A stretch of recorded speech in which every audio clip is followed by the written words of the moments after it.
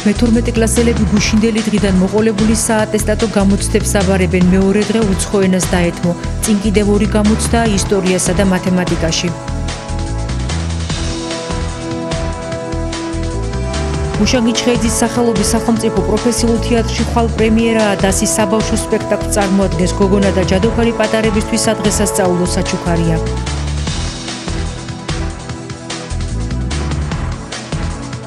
ქეთევან შარიქაძის სკოლის დირექტორთა მუდმივი ქმედის საბჭოს პირველი კონკურსის გამარჯვებულია. კვალითის საჯარო სკოლის დირექტორის საბჭოში იმერეთის რეგიონს წარმოადგენს, რაც გულისხმობს სკოლებსა და სამინისტროს შორის თანამშრომლობის ახალი ფორმატი.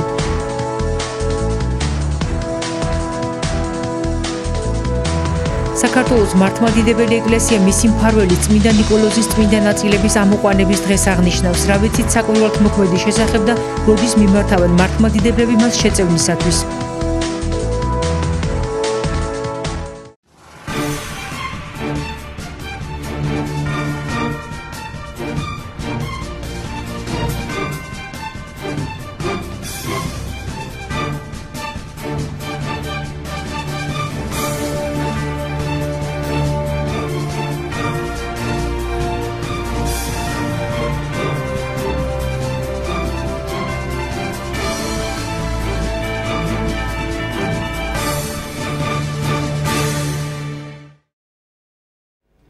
უკვე მეორე დღეა საქართველოს 1500-ზე მეტ საჯარო და კერძო სკოლაში მე-12 კლასელთა საატესტატო გამოცდები მიმდინარეობს.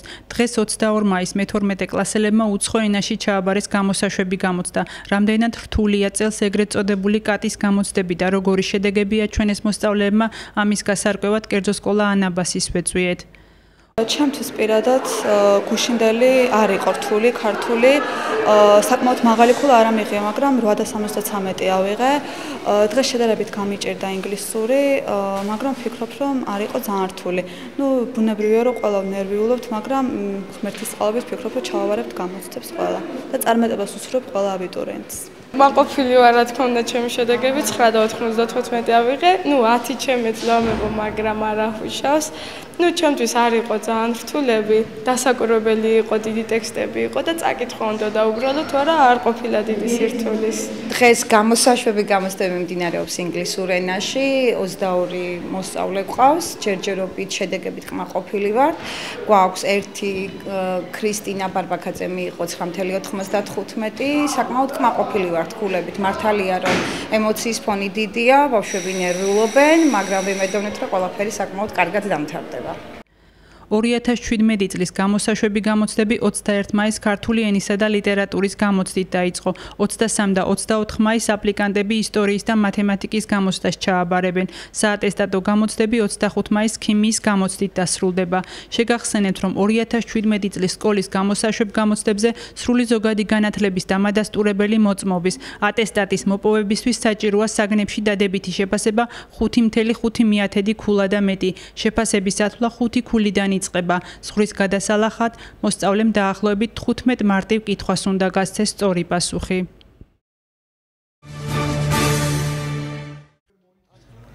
მხიარული სათავგადასავლო სპექტაკლის საპრემიერო ჩვენებაზე მიწვევას მოზარდ მაყურებლებსა და მათ უფროსებს წარმოდგენის მთავარი გმირი უკეთებს. ის ჯადოქარია, რომელსაც პატარა გოგონა ხავს მოტაცებული. მისი სურვილია პრემიერაზე, რაც შეიძლება მეტ მაყურებელს მიეცეს საშუალება გოგონას გათავისუფლების საინტერესო სცენა ნახოს. ჩვენ სპექტაკლს, რომელსაც ვთავაზობთ 23-ში და გაგრძელდება შემდეგ ამ სპექტაკლების ჩვენება და ვთავაზობთ ჩვენს პატარებს, უნდა გითხრათ, რომ ძალიან უმოკლეს ვადებში.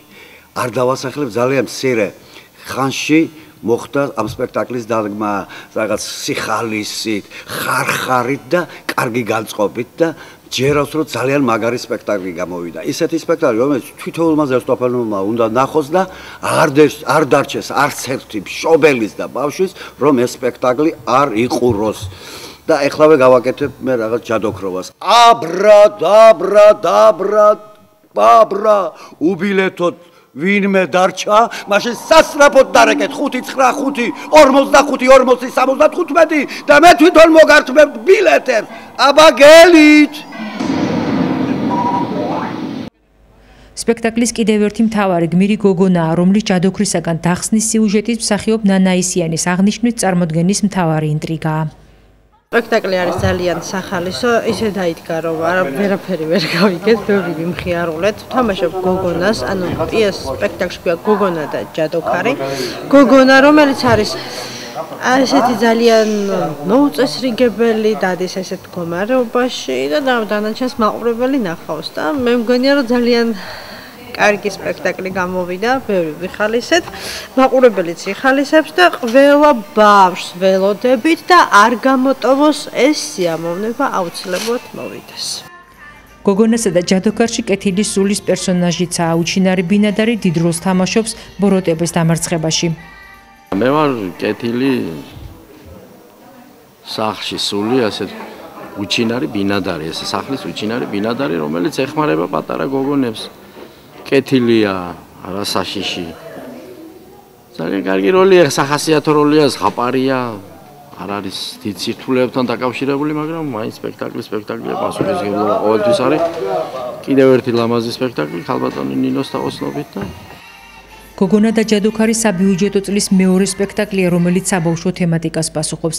თეატრის სამხატვრო ხელმძღვანელის რეჟისორ ნინო ლიპარდიანის თქმით, ის რუსული ზღაპრის მოტივებზეა შექმნილი და ბავშვთა დღესთან დაკავშირებით პატარებისთვის სადღესასწაულო საჩუქრად მოიაზრება. ეს ზღაპარი რუსული ზღაპრის მიხედვით არის გაკეთებული. ვემზადებით 1 ივნისისთვის ბავშვთა საერთაშორისო დღის აღსანიშნავად. ყოველ წელს ჩვენ გვაქვს ხოლმე ახალ-ახალი სპექტაკლი და ამითი ულოცავთ ბავშვებს ამ დღესასწაულს. ამჯერადაც დაიდგა საკმაოდ ესეთი გასართობი, მხიარული სადღესასწაულო სპექტაკლი და ჩვენ ბავშვებს ძალიან კარგი საჩუქარი ელოდებათ. გენერალური რეპეტიციები დღეს სრულდება, ხოლო კი თეატრში დღის 2 საათისთვის პირველი საპრემიერო ჩვენება. წარმოდგენა გოგონასა და ჯადოქარის მხიარულ თავგადასავალზე მომდევნო დღეებშიც გაიმართება.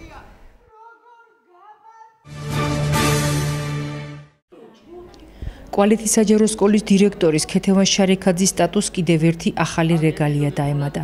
ის დირექტორთა მუდმივ მოქმედ საბჭოში იმერეთის რეგიონს წარმოადგენს, რომელიც საგანმანათლებლო სისტემის ინტერესთა ჯგუფის გათვალისწინებით პირველად იქნა არჩეული მხარის საჯარო და კერძო სკოლების დირექტორთა მიერ. მე გადავწყვიტე, რომ წარმომედგინა ჩემი კანდიდატურა, მე ამ წუთში ვარ გამარჯვებული, წარმოვადგენ იმერეთის რეგიონს, ვიყავით 6 კანდიდატი და ხმათა უმრავლესობით გავიმარჯვე მე.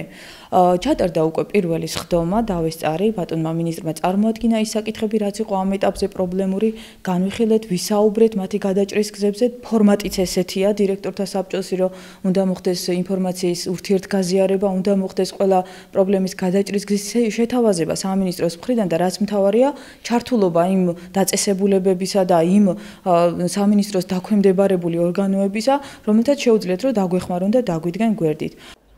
განათლების უწყებაში სკოლის დირექტორთა მუდმივ მოქმედი საბჭოს ფუნქციონირებას სკოლის წარმომადგენლობასთან მუდმივი კონტაქტის აუცილებლობით ხსნიან. აქედან გამომდინარე პრაქტიკოსი დირექტორის მიერ გაჟღერებული მესიჯები, თანამშრომლობა და ინფორმაციის გაცვლა სკოლებსა და სამინისტროს შორის საბჭოს საქმიანობაში მთავარი მიმართულება იქნება. ქეთევან შარიქაძეს ამ მხრივ თავისი მოვალეობები ბოლომდე აქვს გაცნობიერებული და სამთვიან ვადას, რომელიც საბჭოში მისი მუშაობის პერიოდს განსაზღვრავს, ამ დანიშნულებით ბოლომდე გამოიყენებს. დირექტორთა საბჭო წარმოადგენს სათათბირო წარმომადგენლობით ორგანოს, ანუ გაერთიანებას ამ ადამიანებისა, რომელშიც შედიან საგანმანათლებლო სისტემის ინტერესთა ჯგუფები.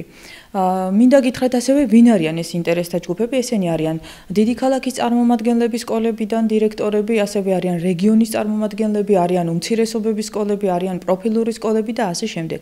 დირექტორთა საბჭო არის 32 კაცისაგან შემდგარი, 3 თვიანი ვადით, ეტაპობრივად ხდება მათი ელექტრონული სისტემით არჩევა.